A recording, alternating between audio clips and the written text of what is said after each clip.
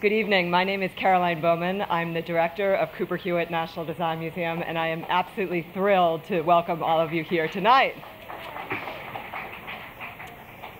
Cooper-Hewitt's purpose is to inspire, educate, and empower people through design.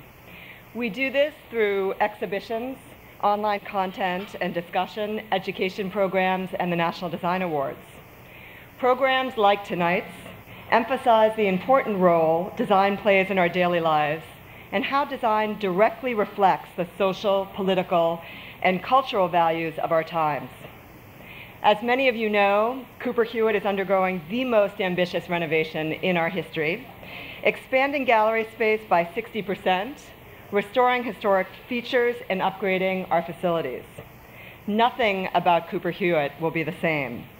It's a massive renovation and historic preservation project, but also a complete re-envisioning of Cooper-Hewitt and the Design Museum experience.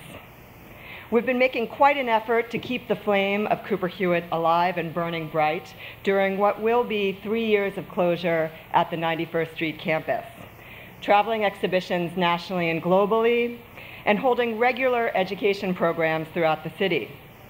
Tonight's talk, generously supported by Cooper-Hewitt trustee and design historian Marilyn Friedman, is a wonderful chance for us to highlight our collection and share scholarship and insight about the intersection of music and design during a tumultuous time in our history. Our curators and the speakers had a grand time going through about 8,000 objects in our collection that date between 1960 and 1980, among them over 50 psychedelic posters, numerous album covers, iconic furniture from Werner Panton, Arnie Jacobson, and Herman Miller, tableware, office equipment, textiles, and wall coverings. As you can imagine, a lot of vinyl. We are filming tonight, as we always do with our programs, and the talk will be available on our website shortly after the event. In late fall, and no, I am not giving you an exact date yet, we will be celebrating the grand reopening of Cooper-Hewitt.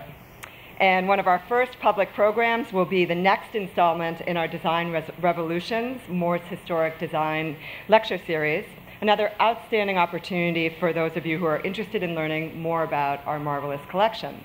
So I look forward to seeing you all there. Now it is my great pleasure to introduce tonight's speakers. Pat Kirkham, who will be leading tonight's discussion, is Professor of Design, History, and Cultural Studies at Bard Graduate Center. Joining her are Stephen Duncombe, Associate Professor at the Gallatin School and the Department of Media, Culture, and Communications at the Steinhardt School of NYU. Paula Scher, Principal at Pentagram and the 2013 winner of the National Design Award for Communication. And Ben Watson, Executive Creative Director at Herman Miller. Please join me in welcoming them to the stage tonight. Good evening, and thanks to everybody who's been involved with organizing this wonderful evening tonight, actually, and especially Sarah Freeman and Marilyn Friedman, wherever you are, I can't see you. Okay, tonight we're going to be mainly looking at the USA and Britain, and I just wanted to say that before we start. And we're going to really try and think about this close interrelationships between art, design, music, and popular culture in the 1960s, 70s, and 80s. Sometimes it's really difficult to prize them apart, and sometimes we will, and other times we'll keep them very, very tightly enmeshed.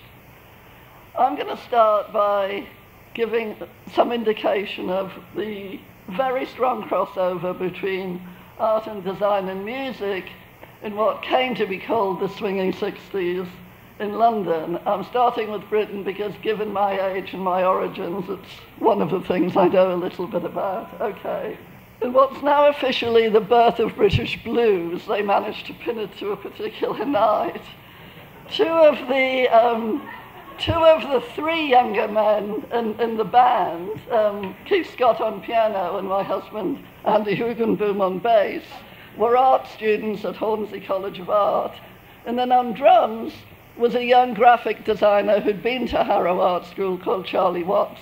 He went on to great fame, as you know, with the Rolling Stones. Now, Charlie was working in a graphic design agency in London called Charles Hobson and Gray. And then a New York graphic designer arrived there called Bob Gill. Some of you may know him. People thought he was great for one reason only, I think. He'd met Saul Bass. This was this thing. Do you know this man? My God, you know, this man who he actually went to his house and he knew him. And I think it's really important that for people who are art students and design students at the time in London, in 1955, when this Man with the Golden Arm, where graphic imagery was set to music, and in the beginning of a movie that the still titles moved, that was the very first time that people like Charlie Watts, those art students, Martin Scorsese, 14-year-old boys who were into jazz all over the world, saw what was really abstract art. And it was those graphics and that music that really introduced them to abstraction, rather than actually in later years Jackson Pollock and all the famous American abstract expressionists that we would have in big exhibitions at the American Embassy in London. Okay, some more connections with art. The two of the original Beatles, Stu Sutcliffe and John Lennon, were at Liverpool Art School, and I just show you because I didn't really want to make you think that the Beatles were so much cooler and they always wore leather jackets. Sometimes had these very moddy clothes by the 60s. And then, of course, Keith and Brian. Well, Keith was an art student at Sidcup Art School. He didn't go very often, he confesses. Brian was accepted at Cheltenham Art College, but his reference was so bad they wouldn't even have him. And sticking out here on the left, slightly on his own, we've already met Charlie. So I could go on, but you get the picture. There's very, very tight integration of music with art and design that takes us right through the early 60s. So one of the ways that I want you to try and think about this time, really, from the Beatles to punk, I guess, it's a lot to think about tonight, is to think about a whole movement of cultural broadening, diversification, and the reclaiming of the underrepresented, a very fancy way. Sometimes people actually talk about punk, but also underrepresented groups like women that we probably won't talk that much about tonight, and minorities. And those types of movements coming together in something that we came to call postmodernism, and as a style with a capital P, and Paul is going to pick up on that. And I think it's no coincidence that you have this upsurge of interest in craft traditions and design traditions of pre-industrial societies at the very time that the Western economies are moving, as you all know, from a sort of manufacturing base to what we call post-industrial societies, where services and cultural production becomes much more important. And you often look back to the things that you no longer have, or that you have in a different way, that you have as leisure, that you have as something to collect. Okay, so as we all know, the swinging 60s start in the 50s, and during the 50s you can see a lot of eclecticism, of wit and whimsy, nostalgia, this acceptance of psychological elements of design as well as the rational, the blurring of barriers between many things previously thought to be antithetical. And there's a bit of a list, but I think they're all important and all going to be important tonight. So what used to be binary oppositions, let's think about them as a big continuum. You know, modernity and tradition, they're not opposed. If you put them on a continuum, people and music and objects have their places across that broad spectrum. Past and present, machine and hand production, national and international and global, function and aesthetics, the amateur and the professional. I think we're going to see considerable blurring of that tonight. Hetero and gay, high and low culture, the material and the immaterial. So for me, this notion of the continuum is important. And also, I think this idea of mélange, the mixing together of very disparate and different objects that help us get that really constant and free flow of influences, you know, from politics, and I think that's crucial always, to music, to art, to design, to popular culture. To have a little quick look back at some of these things in the 50s, particularly this fascination in even the late 40s and 50s with the Edwardian and Victorian periods. And it seems to me that that allows people to go back. It's almost an excuse to go back, because modernism had supposedly banished us all from looking at those things, to think about, you know, luxury, glamour, even old-fashionedness, and to be nostalgic. And I wanted to point out that the Teddy Boys in England get their name actually from the Edwardian period, because of these draped so-called Edwardian jackets and what then we thought were terribly tight Edwardian trousers. This is what all the bad boys at my school wore, and when they went to court for whatever it was, fighting on a Saturday night, they came in to the grammar school where we all had our uniforms. They came in wearing these clothes, and then they would open their jackets to have these amazing coloured linings and things, and they were the heroes in many ways. Some of those British teddy boys used to get called punks, and I've been thinking a lot about that, this American term of a slur upon someone. And in fact, in Britain, teenagers were very much looking here, very much looking at American popular culture. It's about all we thought about. And of course, you know, I can't show them all, but James Dean, you know, Rebel Without a Cause is 55. The first time I remember someone saying to me, "Do you like Elvis Presley?" I was in the church choir, and I said yes, because I really fancied the guy, and ran home and said to my brother, "You have to tell me about this person," you know. And then I had my first pair of American jeans in the 1950s and T-shirts. So I think there's this lot of cross-cultural and cross-national things going on this evening. And talking about cross-national, the Cold War is an important backdrop here. You know, by 1950, both the US and the USSR have weapons of mass destruction. The thoughts that somebody else has an atomic and a hydrogen bomb, you know, I found it really hard, but probably a lot of you in the audience remember all the civil defense drills you had. We didn't have very much like that, but here there was a very great fear of nuclear attack. Some people still thought, you can see here Walt Disney's one of them, that science was benevolent, that there was no problem. Other people, and I choose again a British example, had a very different view of what would happen if people dropped bombs instead of finding some other political solutions. And this is Henry in 1963 in Britain, you know, the atomic bomb imagery, but with his skull. And there's a lot of skulls and bomb imagery, actually, in the 1960s.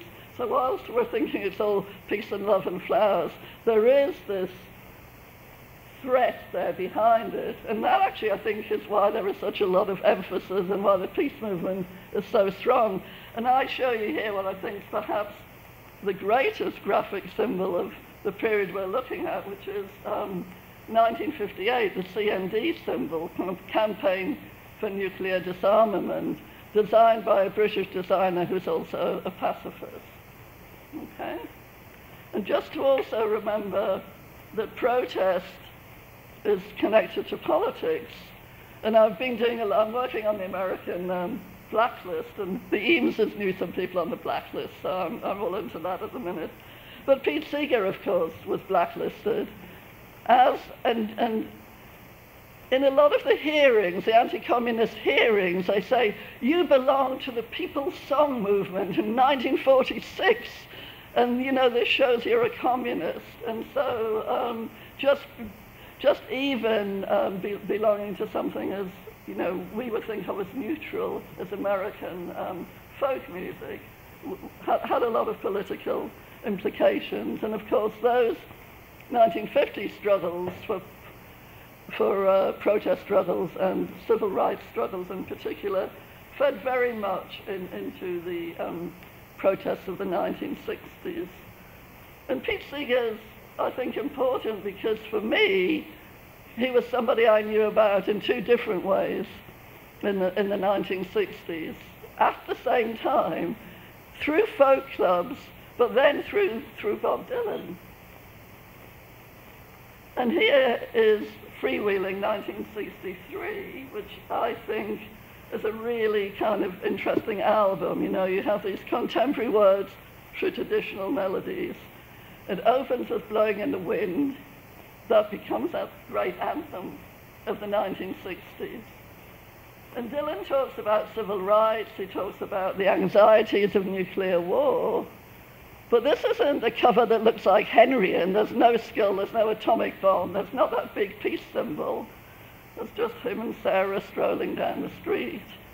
And that's another part of the 1960s, this new informality in our lives, this greater informality in terms of dress, in terms of address to each other. So I think in many ways this album is so unslick compared with before then, and that's another story again, but you know, trying to make musicians look glamorous, even Bill Haley, was always trying to make people who weren't terribly glamorous look glamorous.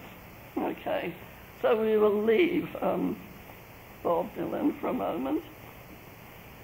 And I just want to, this is Nixon and Khrushchev having bitter words in Moscow in '59. You probably all know it, the so-called kitchen debate. And of course, Nixon's big card is that capitalism can produce this super abundance of goods. And the Eameses said, who were in Moscow then, said it was really embarrassing that the Americans were showing pop-up toasters. And really, they didn't think that that was the best thing to represent American society. Most people, I think, particularly after the war and the Depression, you know, most people welcome this superabundance of goods. But there are critics in the 50s and 60s, and I'll just show you quickly here one of Vance Packard's, you know, The Wastemakers. It's the last of his trilogy of, you know, The Hidden Persuaders, The Status Seekers, and then 1960, The Wastemakers. And this critique, this anti-materialist critique, again, I think feeds back into music time and time again.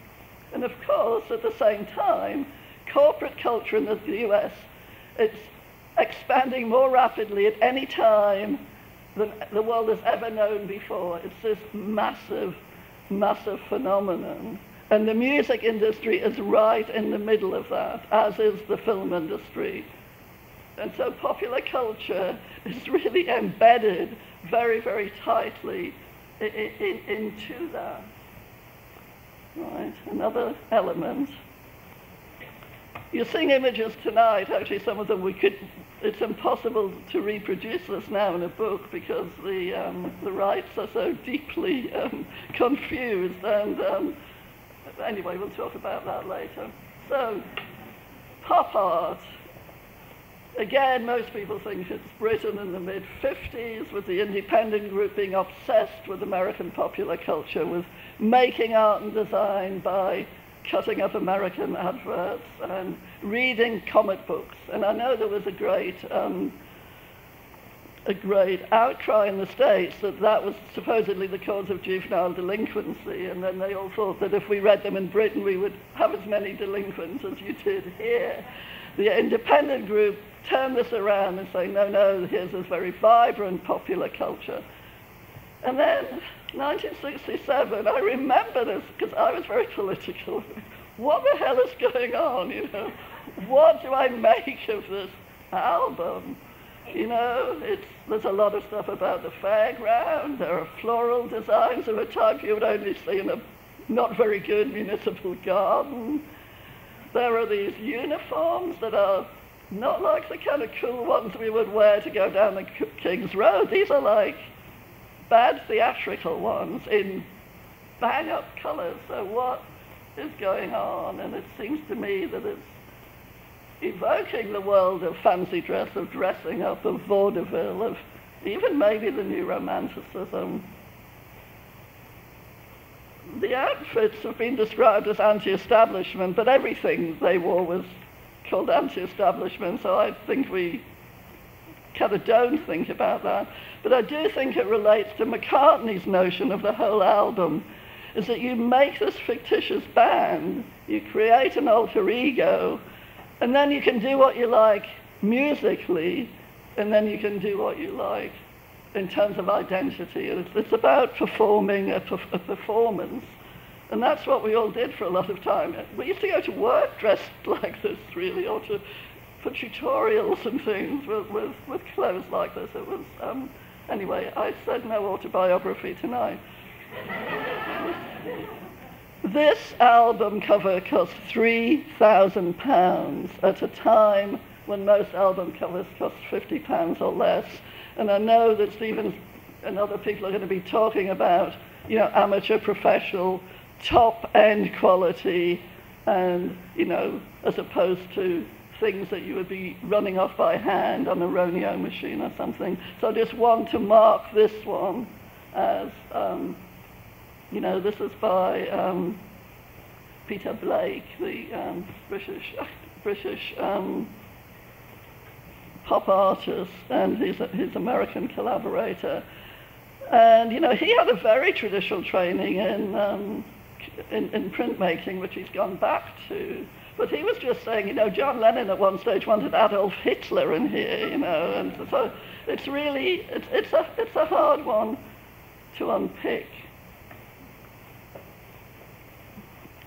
That album contains a song called Lucy in the Sky with Diamonds, and millions of pages on the internet still debating, does the girl with kaleidoscope eyes who comes out of the sky, is it LSD or not? You know, I'm not going into that.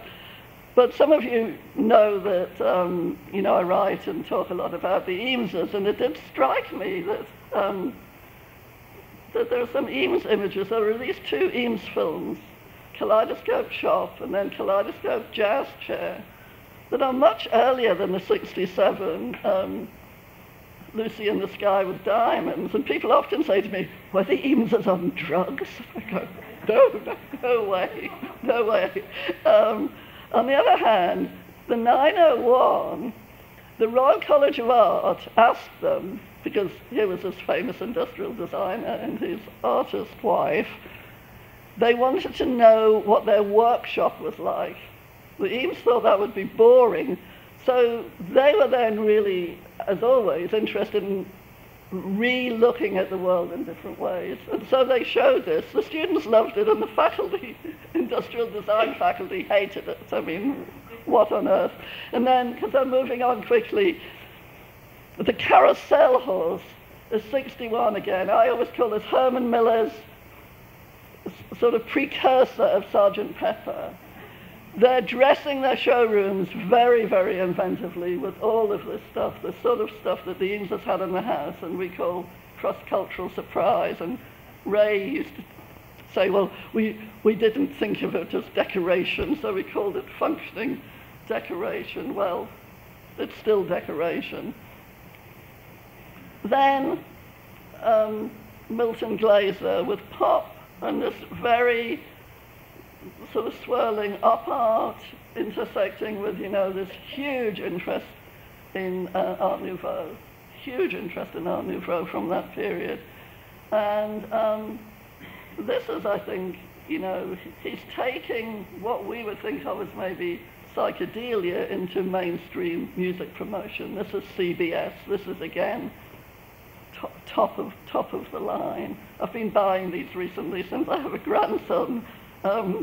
called Dylan, so I quite like the notion that there's no Bob on it, that it can become a Welsh name if you want.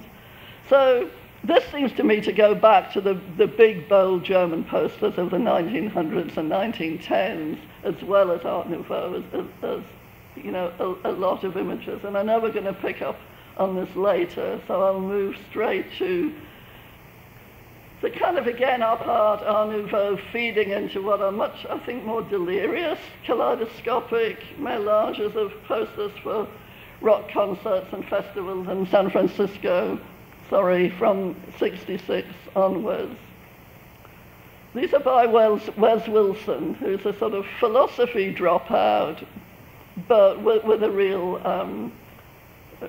sort of untrained, but I think very genuine artistic talent. Other people, you know, Rick Griffin had some formal training. So you get a lot of sort of women with undulating hair, you know, you can see it, and it's reformulated. And often the graphics are really hard to decipher. It's a kind of, maybe Paula can comment on this, I don't know. It's the sort of trick, it's the puzzle. You know, where do you want to be on Saturday night? You know, oh, I see 24, it's the 25, it's 3 nights. You finally get there. And I put the woman's body there to remind myself, really, that by 1968, especially here in the States, and very soon afterwards in Britain, a lot of women would be at these concerts, but start to be thinking about, well, why is it always a woman's male body that's here? And the beginnings of discourse about, you know, gratuitous imagery and things. So again, not something we can go into tonight, but part of that pop culture and part of a moment where it's, I mean, the women's movement says to start in 68, but of course it's building up then. So I think images that are already being slightly problematized in people's heads. So then, probably the first woman designer we have of the evening, who only really, this is Bonnie McLean, she gets her chance when her husband, Graham, the promoter, falls out with Wes Wilson, and she's been doing the sort of, you know, Wilson-type designs on chalkboards, little handouts, basically the amateur end of the work, and then, because of this fallout, she's allowed to design the big posters for a while. But then, sadly, I found out that they found some other men with better training that they liked better, so he just dumped her again. But anyway, just to kind of give this picture, and this Cooper-Hewitt really does have a great collection of these, and what I think is really interesting about them, that they took ones that weren't necessarily the greatest arty ones, and I think it's, in terms of a popular culture collection, it's really important. So here we have New Year's Eve, 1970, this moment of, you know, love, peace, flowers, San Francisco, and I thought, my God, I went there a year later, you know, thinking it was all going to be like this. Well, it almost was. And my very last image, sunglasses everywhere, and more naked bodies. And I just wanted to end with Victor Moscoso, who did have a very, very, a double design training in a way.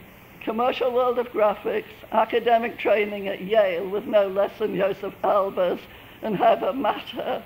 So you have this sort of modernist theory. He's been in commercial graphics, and then he wants to do something that's to do with a culture that he feels is his own, and so moves to produce these himself. Very high quality, things he can bring home, and I'm seeing my winding up, and it's right on time, so thank you.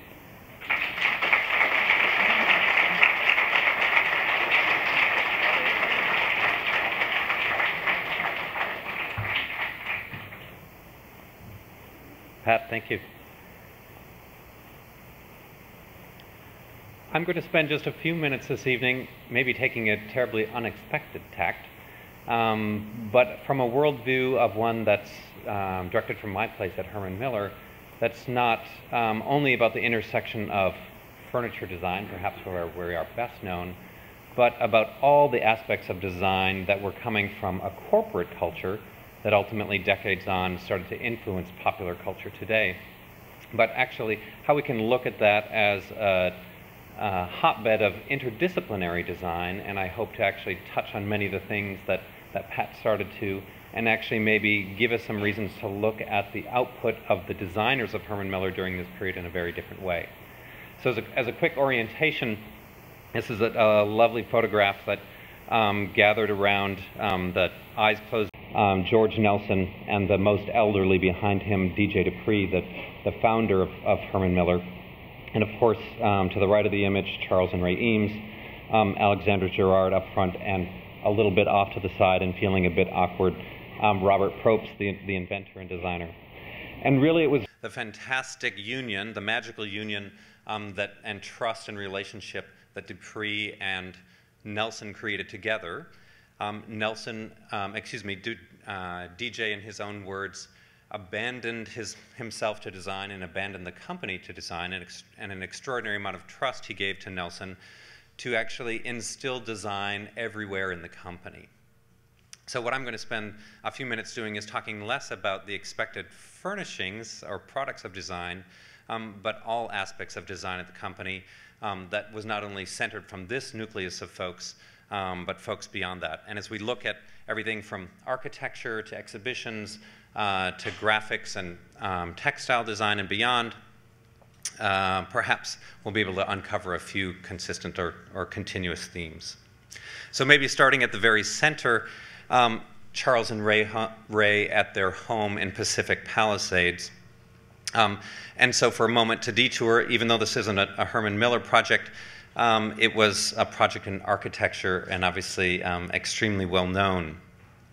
I love that Pat used the word melange. I want to use the word collage, which is absolutely something that runs consistently through popular art and design and is core to the work of the Eameses.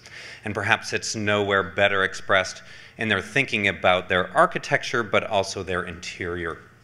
And so the Eames were extraordinary collectors and collage artists. Certainly, Ray was an extraordinary one unto her own, but together they had an attitude that more is always more.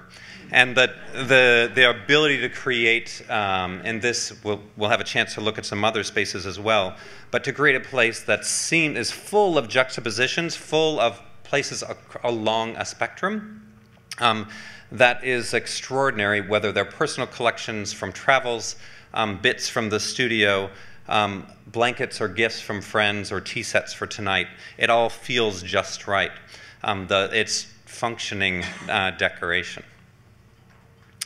The Eameses also did an extraordinary amount of showroom design for Herman Miller, beginning in the 50s. This is a shot from the New York showroom in the 50s. And you start to see this use of abstraction, obviously the product of their design being treated in a very abstract way. But when we move to, I didn't even know that Pat was going to show that soldier, but there you see it. Here in a showroom in New York. And so you start to see popular art entering their vocabulary as they thought how to create stories or storytelling in places where furnishings could be sold. Whether that's a flat art built from a children's toy in the background, the exploded graphics, or if you look to the far left of the image, large-scale photography. So this collage of multiple media. Of course, they continued that throughout their career as they worked in film and beyond, but very interesting to see that entering the commercial realm of showroom interiors. I have a few shots now of an Eames design of a showroom in the early 60s in Los Angeles. Again, a different approach to collage where you can combine objects as extraordinary as a Giacometti, as banal as a Boston fern, hoping those will help you look at a plastic chair a little bit differently. but I want to spend a moment looking at that tumbleweed. The ability to, so one big idea I think that was central happening here and among this hotbed of designers was collage. The other is this appropriation of the everyday or the use of everyday objects. And the tumbleweed happens to be my favorite example. We could find it in their use of seed packets on walls, jars of candy on tables, and I'm talking about the penny candy that probably costs far less than a penny. But this appropriation of the everyday, whether that was Andy Warhol putting an abstracted banana on an album cover, or a tumbleweed presented as art, or I'll take a stretch to call it decorative functionalism, was something that the Eames and indeed the milieu at Herman Miller was doing a fantastic job with and really exploring. I'm going to jump to another author, and in this case to Alexander Girard, but stay in the realm of interiors and exhibition. Girard is best known, and the Cooper, of course, has an extraordinary amount of Girard's holdings in textile design as well as a great deal of his graphic work. Perhaps he's less well known as a fantastic curator himself, and indeed an interior designer really without compare. And so Girard, I'd be remiss not to use him to interject my next major theme, which is that of the use of color and the extraordinary combinations of color that are unexpected, powerful, and in fact demanding to anyone who arrived to this era from the years immediately previous. Perhaps the best example of this work of Girard was at his Textiles and Objects store, which opened in 1961 here in the city. Here you see the opening poster of his design as well, and a few shots of the interior. And if we didn't use the word colorful, we would be remiss. I'll also use this image to help take us to the next major theme running through an extraordinary amount of this work, which is multiculturalism, or a real look to a broader world. And indeed, Mr. Girard and his wife were extraordinary travelers. Their personal collections of folk art from around the world, from India to Ethiopia and far beyond, both has a permanent home at the Folk Art Museum in Santa Fe, which they created, designed, and bequeathed, but also was the heart of the Textiles and Objects store, which he created. So you see notions of that, whether they're tapestries, objects, jars of candy in the back there.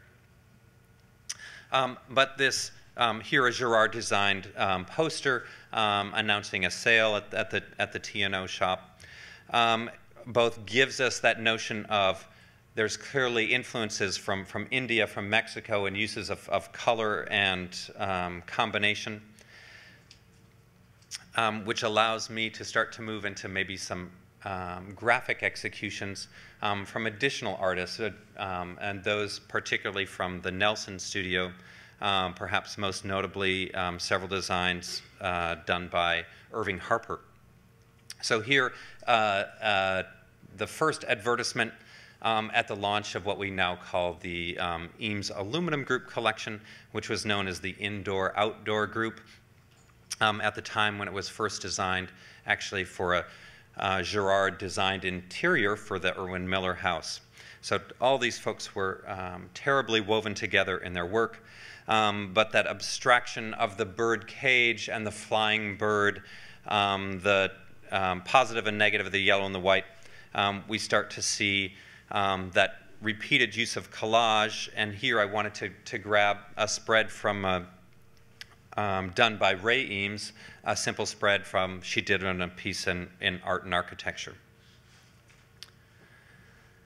Continuing the graphic theme, again, some work from the Nelson studio, 2 adverts, again focused on the aluminum group, but here the bold use of color, The strong use of form seems very, very, very, very powerful, and indeed, at the time, even a little bit shocking.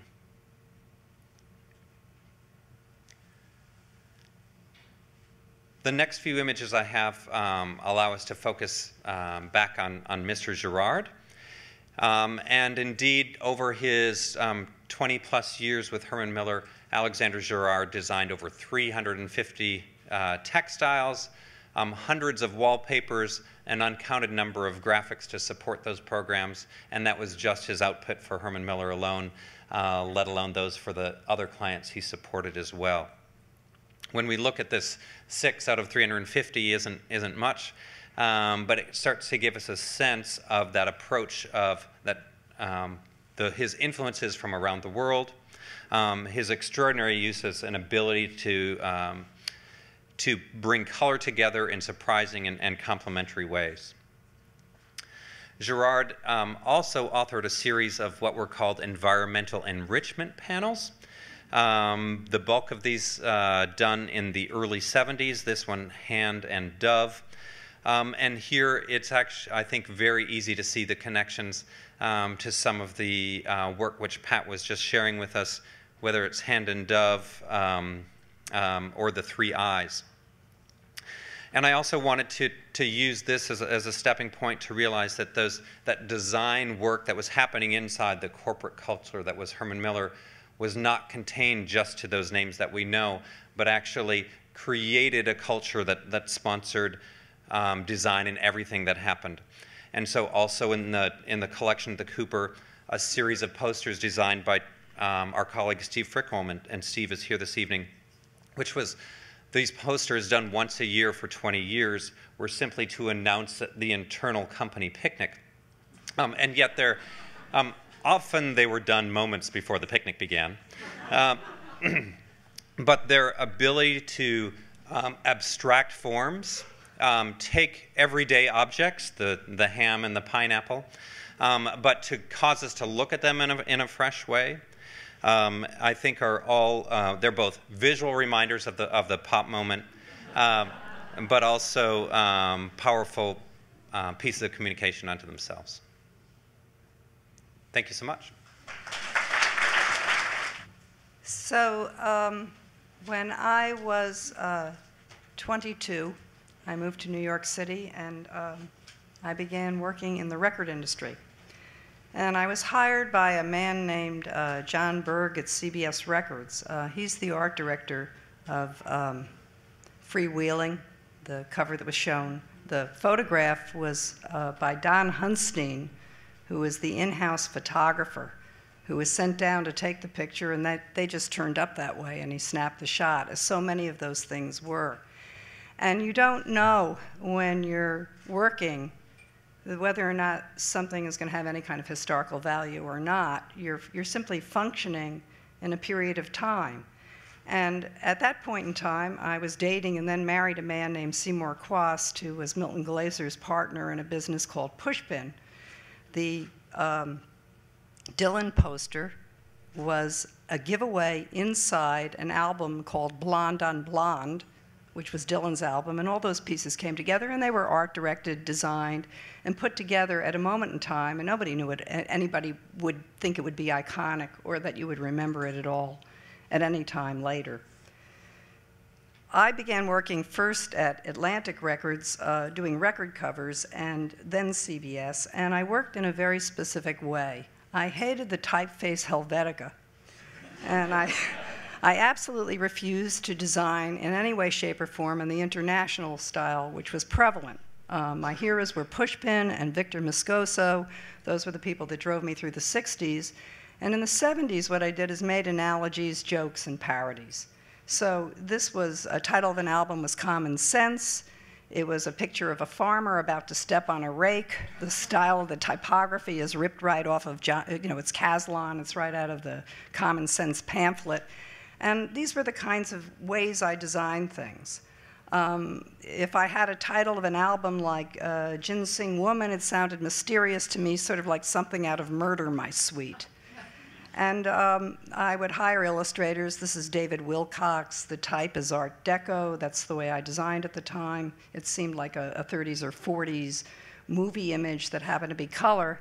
And to Pat's point about sexism in the record industry, I got a petition from the National Organization of Women protesting violence to women on record covers for this particular illustration. At the moment, working inside the world's most sexist company. They were thrilled a woman had done it. I had to answer the petition and thank them for contacting me and ask them if they could do anything about my raise. This was an album cover that I always thought was very mediocre. Designed in 1976 for a one-hit wonder band called Boston that came out, sold 7 million copies, and only 3 months ago it was alluded to on Wait, Wait, Don't Tell Me, when they were talking about the world blowing up and the spaceships leaving the Earth like the Boston cover.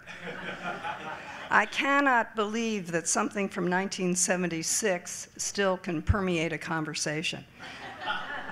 One friend of mine told me when I died, my obituary would say, "Design the Boston cover." A nightmare. A lot of the projects I did were working directly with recording artists who had cover approval, and you built relationships with them, and they were my first clients. And I have to say, everything I know about running a business, talking to clients, meeting with people, persuading people, came from this crazy experience in the music industry for 10 years. And I think about how I got people to buy into things. I remember Muddy Waters was terrified of his face being that big on a cover, but I offended him even more by making the shirt pink. Here He Is by Richard Avedon. At CBS, you could hire the best photographers, the best illustrators. The budgets were big. It was an amazing job, and I thought everybody in the world had the same kind of job and had no idea how lucky I was. Also by Avedon, Johnny and Edgar Winter, and a series of covers for Bob James, which were very slick and very powerful. They were all large objects blown up out of scale, and you have to realize you're looking at things that are 12.5 by 12.5 inches.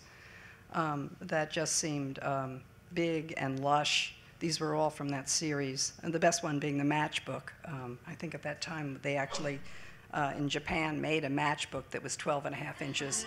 You had to light it like this. So.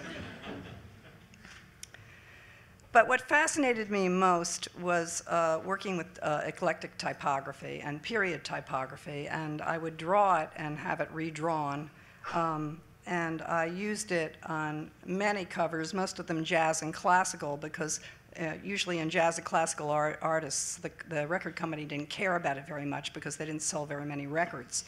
So I would work on something very large scale, like Bruce Springsteen or Billy Joel, and then I could do a Jean-Pierre Rampal cover and nobody cared. It's true. But this was, I guess, what would be termed as postmodern. I mean, I began working with these eclectic forms of typography in about 1975. I think this one was 1976. And I did it because it was difficult. It was difficult to draw this typography. You couldn't find it anymore. You couldn't order it out of a type book. You couldn't.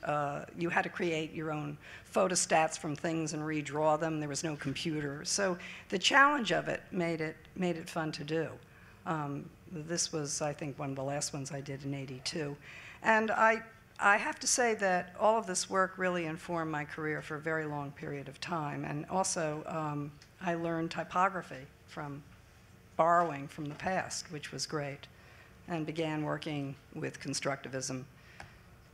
And then this was New Disc, and New Disc was actually began in the 80s, and it was a 10-inch record cover. Things were starting to shrink, and these were sort of punk artists, and they were done inexpensively and were really kind of a lot of fun.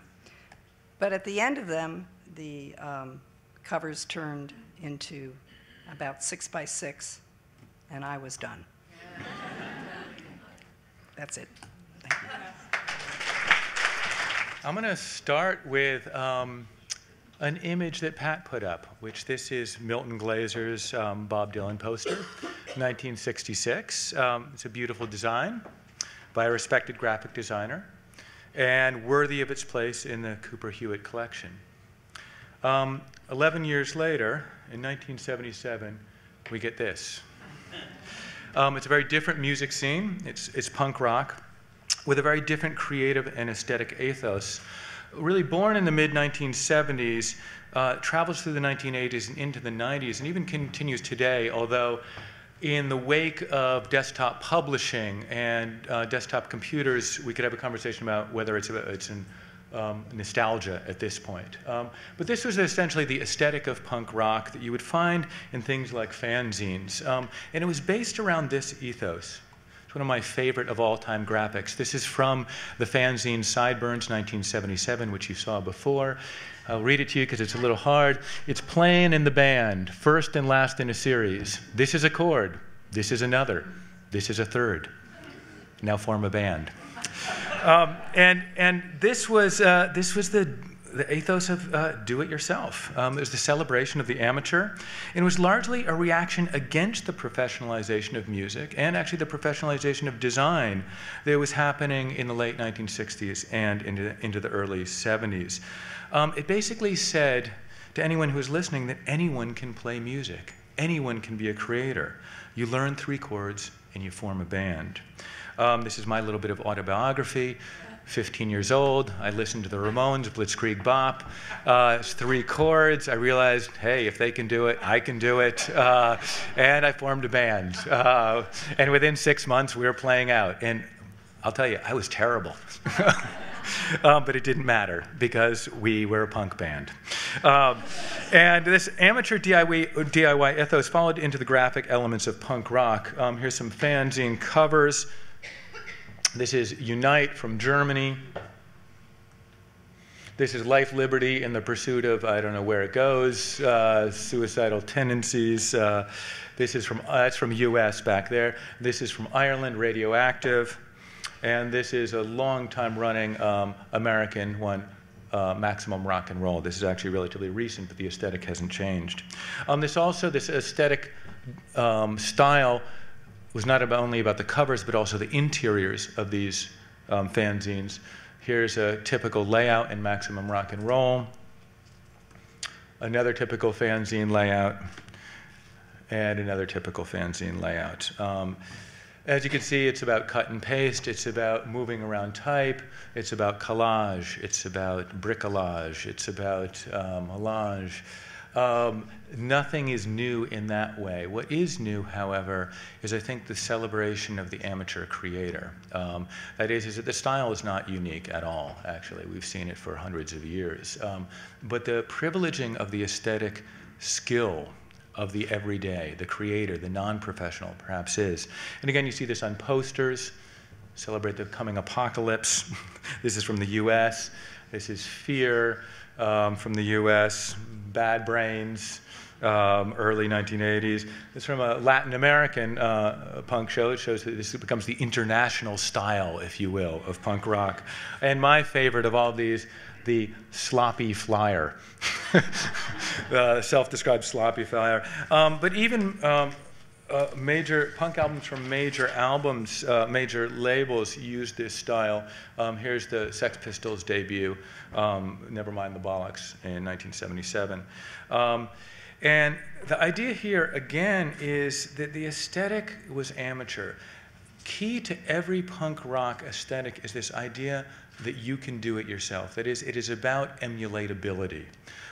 If design in many ways is about virtuosity, professional design, punk rock design was really about, it is so terrible that you could probably do a better job yourself. Now go create a fanzine or create a poster, okay? Anyone can do it, so can you. Now form a band, create a fanzine, book a show. And this is at the core of punk rock and punk culture. I spent some time looking through the Cooper-Hewitt's really amazing collection. I'd always get sidetracked. That was the problem. An hour later, I'd realize, no, I'm supposed to be looking at punk images. And for some representations of punk aesthetics, and I'm sure I missed some stuff, but what I did find was this, which is beautiful design by a very talented graphic designer. This is Tibor Kalman and M & Company. And it's thoroughly professional, it's beautiful, and it's very appropriate for a collection. Now, this raises a question for the archiving of punk rock material. Because this valorization of amateur design, what does an institution, whether it be a collection like Cooper-Hewitt or an archive of graphic design or books or historical material, do with work which is understandably not very good to look at, not very impressive?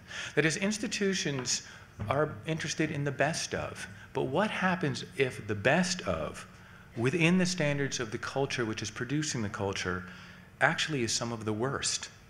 Sloppy, slapdash, short-lived, and let's face it, by design standards, often pretty ugly. And so I want to just leave you with this, which is, what do we do with this? Thank you. My name's Gail Davidson. I'm the curator of drawings, prints, and graphic design at Cooper-Hewitt. There's a reason why you found a dearth of punk material in our department, and that's because until now, I didn't particularly appreciate it. As a personal formalist, I have found it off-putting. And also because it's not part of my personal culture growing up. I mean, I can relate to all the Beatles stuff and all of that, but I was married with children during the punk period, and therefore find it challenging and hard to take. But I think that your question is very valid. What should a museum be collecting? Because obviously we want to document design, and it presents a real challenge. And a lot of this stuff is very ephemeral. I mean, I don't even know where I can find it, could find it, if I wanted to go look for it. And maybe you can help us recover some of this material. Yeah, I actually don't know if you should collect it. I'm being honest about that. I wasn't making a case for collecting it, actually. It's just to sort of ask a question, which is, how does one think about things like the best of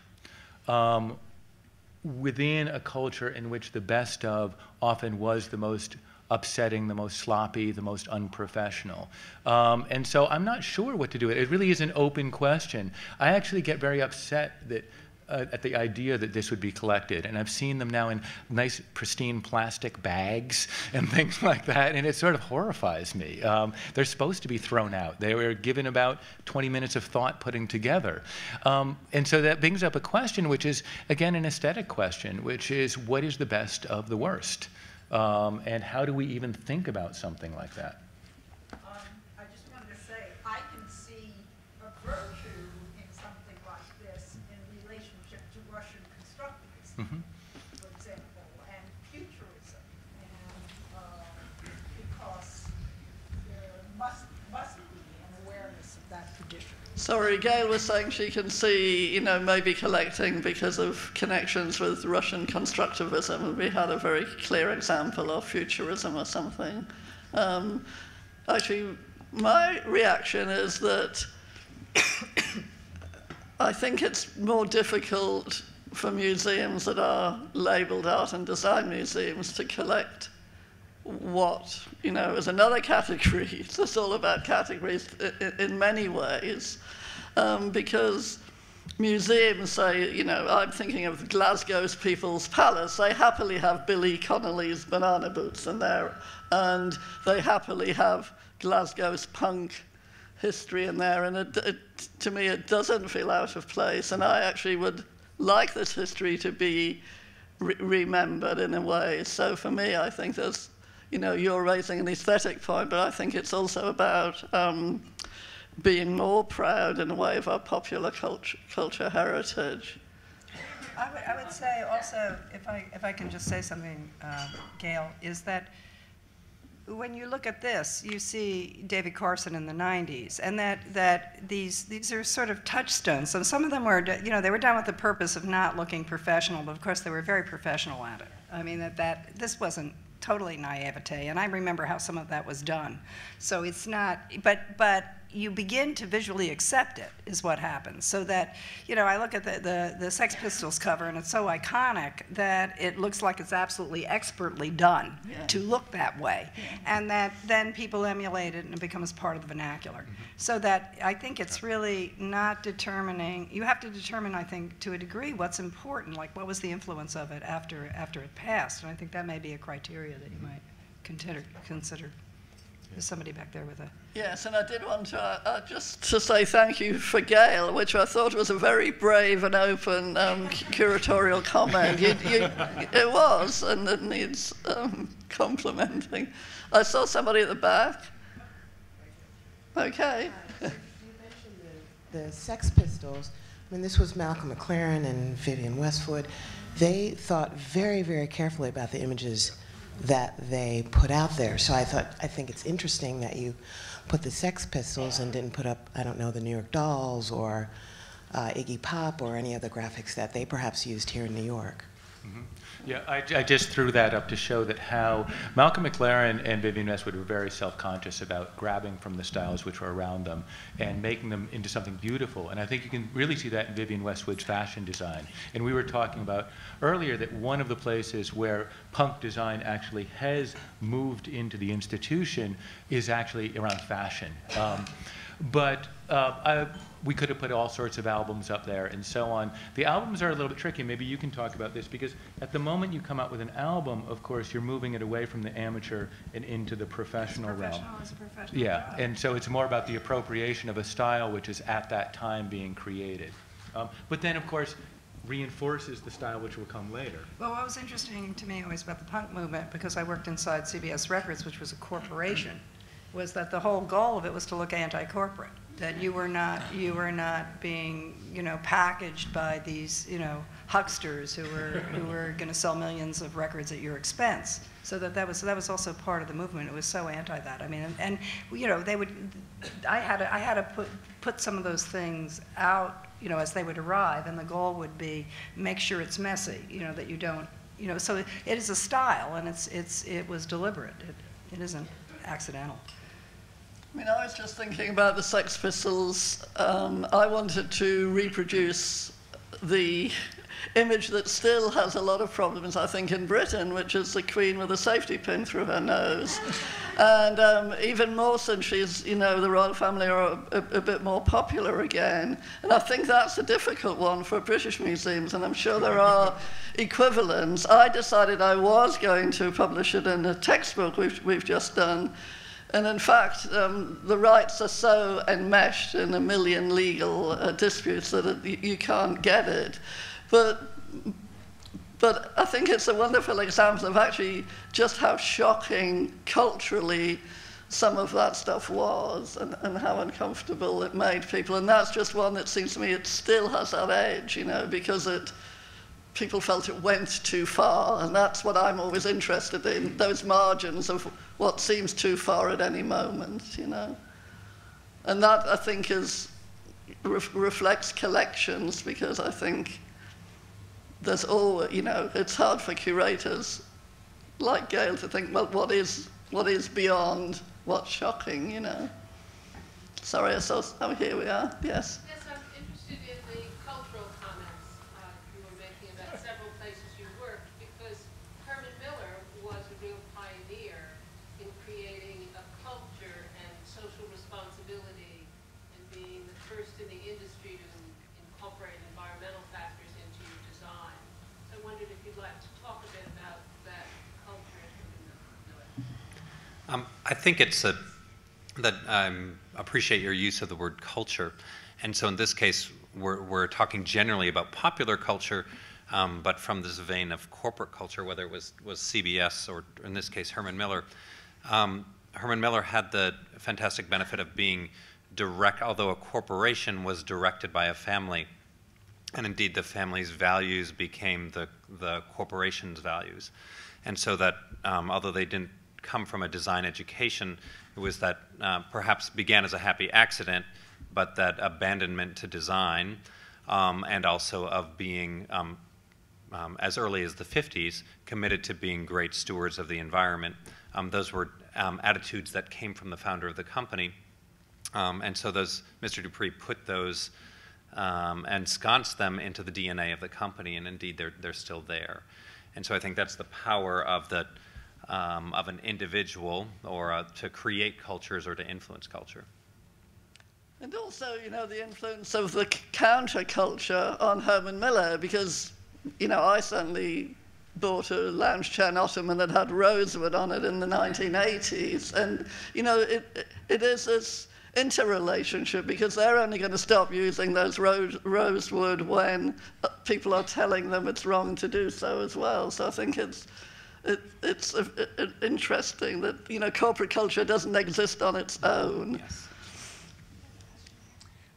With regard to the collections, perhaps it's something of a family issue. If the Smithsonian is America's material attic, is the Cooper-Hewitt seeing itself as the material critic, and is that the mission going forward? Ah. We're at a point of transition. It's a brilliant question.